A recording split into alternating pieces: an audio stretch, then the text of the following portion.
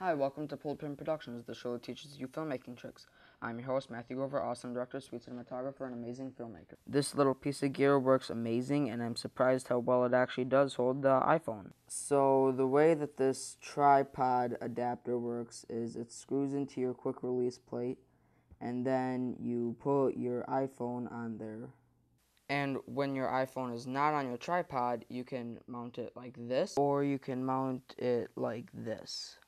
And if you're worried about how sturdy it is, you don't have to because, well, it's not gonna fall off. It is not that tight of a fit, and I can already feel it kind of coming off.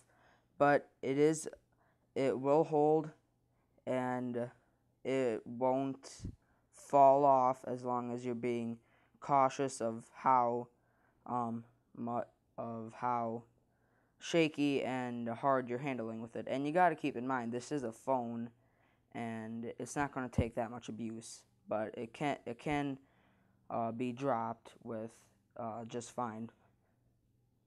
But it works pretty nice. It's nice and strong. There we go. Got it to come out a little bit. So on a scale of 1 to 10, I would probably give this a 7.